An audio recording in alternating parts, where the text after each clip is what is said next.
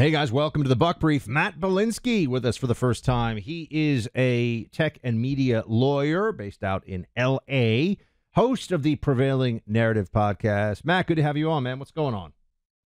Everything and nothing, just trying to keep up with the craziness going on right now. But Buck, thanks so much for having me. Yeah, what happened at UCLA? There's these protests on the campuses all over the place. I'm very familiar with the ones because, I used to work at the NYPD. I'm very familiar with the Columbia ones and NYU ones. I've been on those campuses a lot.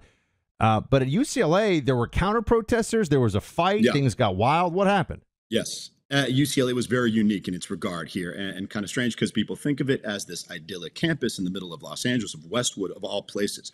So first, the initial protesters, the pro-Palestinian protesters, blocked off the main entrance to kind of the main campus building called Royce Hall. They set up their usual barricades and whatnot. And then a group of, I guess, seemingly counter-protesters, or at least it started with a GoFundMe, to have a large screen blasting footage of the October 7th terrorist attack and other, kind of noise that would disrupt those protests. And that's kind of how a bit of a countermeasure to that started. Then that spiraled into a bit of a more general counter-protest with pro-Israel or anti-protester voices participating there. And campus administration, campus police did absolutely nothing in just jurisdictional terms here. This isn't LAPD jurisdiction. UCLA, the UC campuses, the only law enforcement, at least without further authorization, allowed to conduct any law enforcement activities there are UC campus police. So they decided to do nothing. The encampment grew, the counter-protest grew, and students at the initial protest, the pro-Palestinian protest, they went so far as to block off other entrances to other buildings with barricades, with gates, and were handing out wristbands to those that seemingly supported their cause or that at least passed scrutiny of whatever they believed were the ideas that would pass muster to get them into buildings. And once again, the university did nothing and sent out a message yesterday afternoon stating that they were taking these situations on a case-by-case basis. Then last night, after nightfall, the counter-protesters started to lob some items in, I believe it was fireworks, some other stink bombs, some other items into the encampments. There was obviously a response retort from those in the pro-Palestinian encampments, and things just spiraled from there. And it went at least 3.5 to 4 hours before any authorities, any law enforcement at all showed up. So it was pure chaos right in the middle of UCLA for about 4 hours last night. Well, I got questions. So first of all, I saw a video. It looked like a scene almost like out of Braveheart or something. You had like a wall of people with placards up, then people rushing into them, and they're like trying to charge through the line, and there are fists flying, and things got pretty fiery. Yeah, it was like Braveheart, except not noble at all. The protesters at the initial encampment set up kind of makeshift umbrellas or cardboard to try to, Scottish fighters of the seemingly Middle Ages would set up with steel, with shields and steel. They would set up with cardboard and umbrellas. And then, the protesters are those who were trying to impede or break the perimeter of the camp, would try to take the umbrellas. The fireworks were a nice touch. They certainly added some flair to the events. And there were stink bombs? I didn't know those are still out there. You can find anything these days. God knows, a little Amazon search, you'll find some stink bombs. So that and then it somehow became hand-to-hand combat at times because some people from the encampments would come out, they'd fight the counter-protesters. So it was kind of this tete-a-tete, this push and pull between whoever would exit the encampment, who would ever get caught in between or in that no man's land where people were fighting and then would recede back into the encampment. And just you've got campus police there doing nothing for about an hour and a half. LAPD showed up, I think, at about 4 a.m. and finally separated the two groups of protesters. Why was the law enforcement response just MIA for hours? Well, how can anyone justify that? Well, sure. Well, I think I mentioned the first jurisdictional justification was that LAPD doesn't technically have jurisdiction until it's called in at UC campuses. If we're looking for the explanation that says a little bit more about the general disorder or poor approach towards public order and public safety in the state of California and Los Angeles, is that as opposed to the authorities and the administration in Florida, University of Florida, University of Texas, that say, listen, we are going to prioritize public order and the functioning of the campuses and the students that aren't participating in these protests and their campus life, the UCLA and the California authorities have said we don't want anything that could, any fallout, anything that does restrict the ability of these protesters to do what they're doing right now. We're not going to take the risk. We're not going to take the risk that the cops might have to use physical force to break up the encampments, might have to drag students kicking and screaming away, as we've seen with so many videos. And I would imagine that because of the potential for bad publicity or bad visuals that would reflect badly on the constituents that the California politicians find as their constituents, is probably why they held off. We'll get into some more of this in just a second, but first from our sponsor, Oxford Gold Group. There's some people out there still in defense about having some gold and silver on hand, and that just doesn't make sense to me. I've got gold and silver on hand. I think it is a part of a smart plan for the future. I mean, look at the reasons you should have it on hand. Tangible currency, a bug-out plan if things get really crazy, portfolio diversification, hedging against inflation, and historically, it's a store of value. Gold increases in value over time. Now, if you're paying attention to global events and the debt, $34 trillion, you're probably thinking, good time to get some gold and silver on hand. Nobody can predict the future, but we can prepare for it, and that starts now. Call the Oxford Gold Group. They're the real pros. It's who I get my gold and silver from.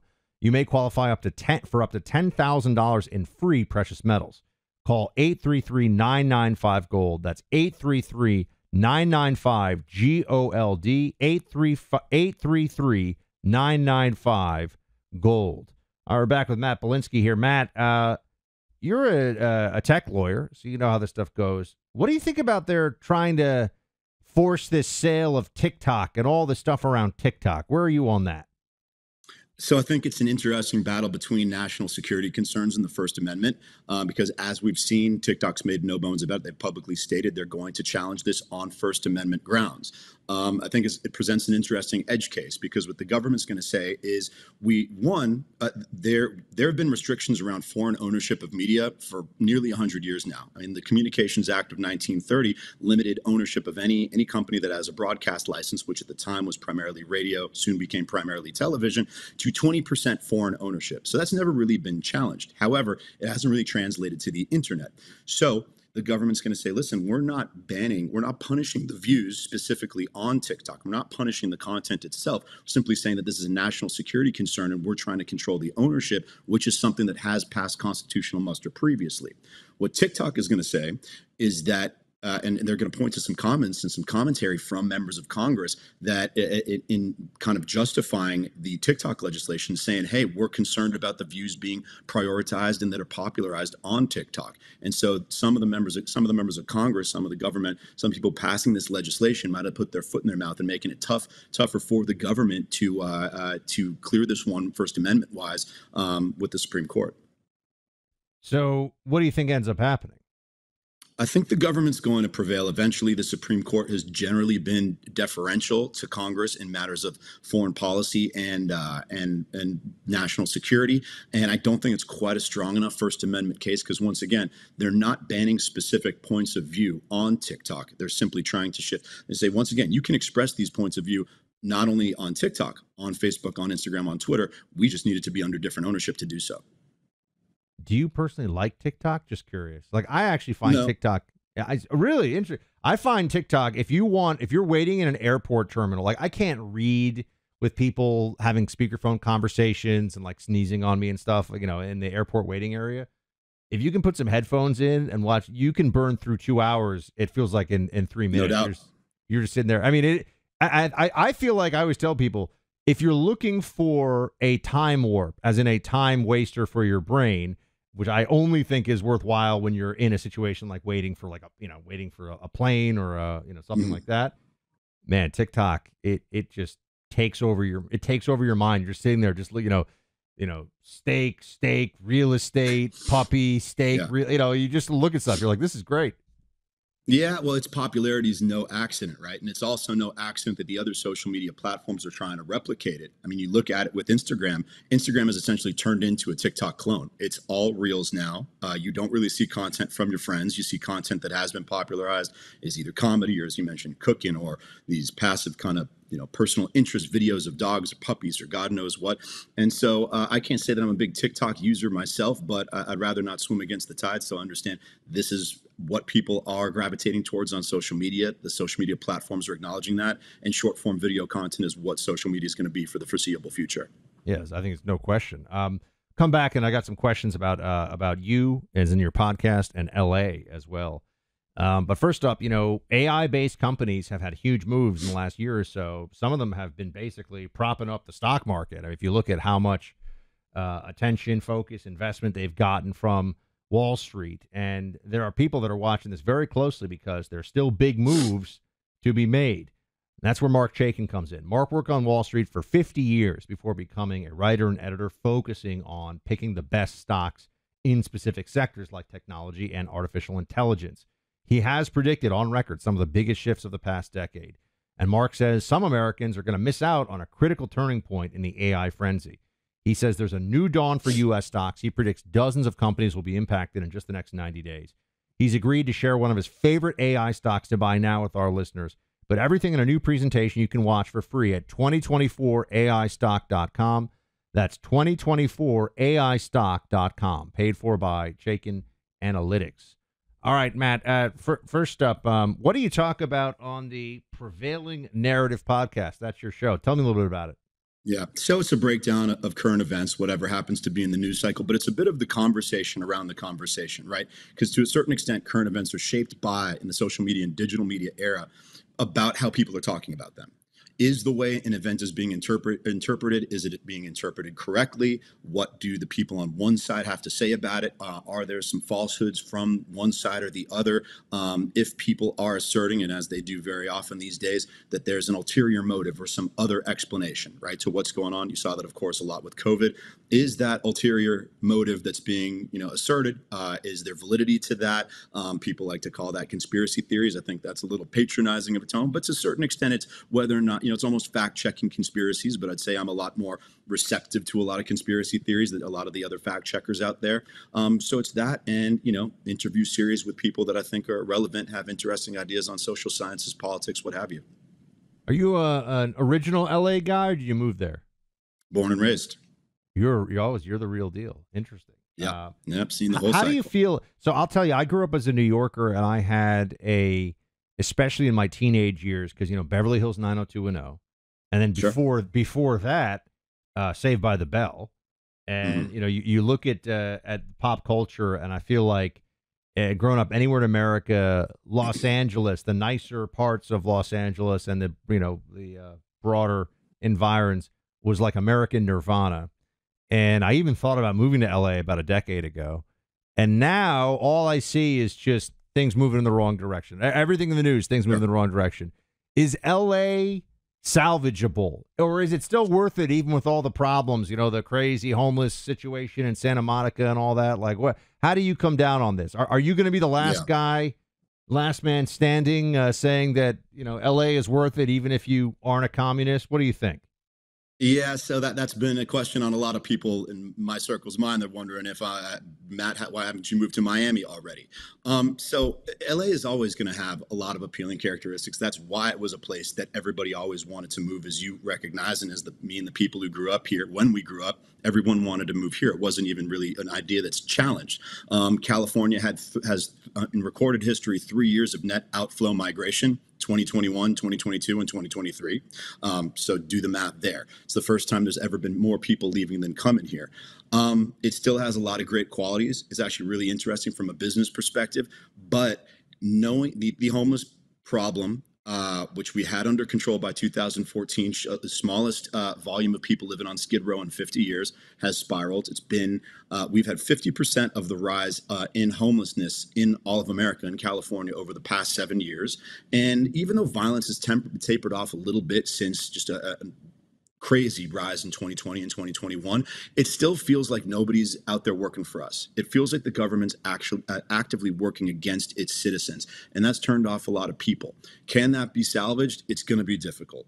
The way that Los Angeles is set up, it's not just a large city, it's also a city within a county. So you don't just have to win some city elections, you have to win some county elections too. Everyone was very hopeful that if Rick Caruso was elected mayor in 2022, that he'd be able to turn the city around, and he lost.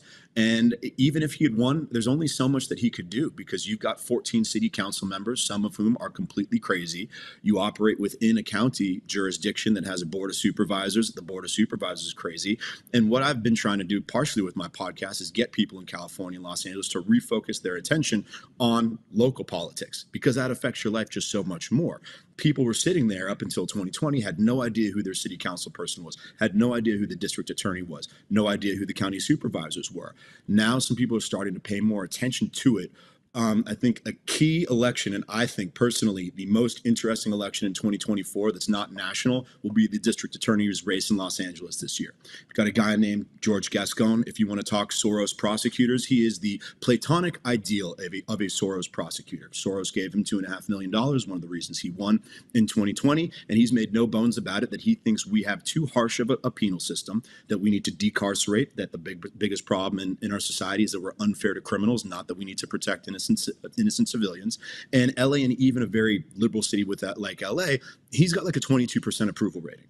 He's very unpopular. However, the person that made it through the primary against him is a guy named Nathan Hochman. I'm a big fan of Nathan's, but he was recently a Republican. He recently ran for California state attorney general as a Republican. So he's carrying a lot of baggage, and it is going to be a dogfight. Everyone thought that Gascon's goose was cooked, that he had no chance of winning, until a recently Republican candidate came through in the primary against him. So now, all the political experts locally were saying if there's anyone he can defeat, it would be this guy, Nathan Hochman, even though Nathan's fantastic. So it's kind of going to be a battle for the soul of LA, and a little bit of a kind of survey of a final word, or at least from a deeply blue jurisdiction, on these Soros prosecutors, many of whom were swept into power in 2020. Matt, I'm just telling you, we got beaches and beautiful women down here too in South Florida, my friend. There are other options. I'm just letting you know, but I appreciate that you're a fighter for the cause. Check out the Prevailing Narrative podcast with Matt Bilinsky. Go check it out. And Matt, we'll have to get you on radio soon, man. Thank you so much for joining. Would love to. Thank you for having me.